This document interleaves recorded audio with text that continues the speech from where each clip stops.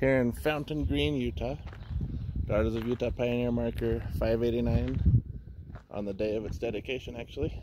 Everyone's just leaving from the dedication. This is about the old flour mill that was located here. Looked like that.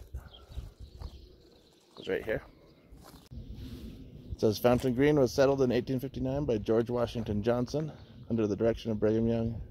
It was dependent upon the water flowing from the spring to the west, known as both Uinta Springs and Big Springs. This is the site of the flour mill, built in 1867 by Bernard Snow and Samuel Jewkes, and was run by Miller Ole Sorensen.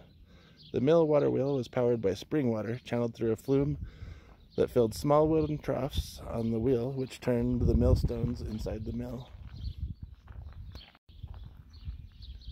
In 1871, the mill was destroyed by fire and replaced by a larger mill built in 1872.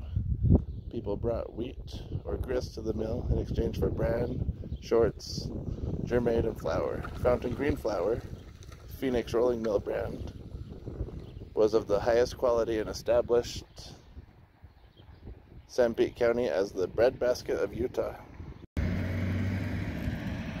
1875 brought the addition of a narrow gauge railroad that stopped in Wales, Fountain Green, and Nephi.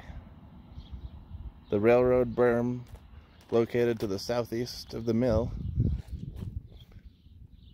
You can see it right there.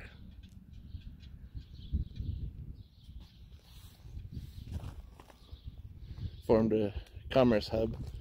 The train transported flour and grist, coal from Wales, adobe brick made at the brickyard northeast of the flour mill, livestock, mail, and passengers.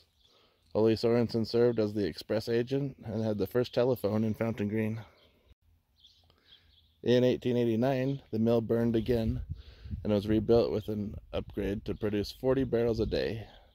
The new company owners were Charles Foote, Louis Anderson, A.J. Agard, and Ole Sorensen. Ole Sorensen continued to supervise the mill operations. The mill converted to electric power in 1903.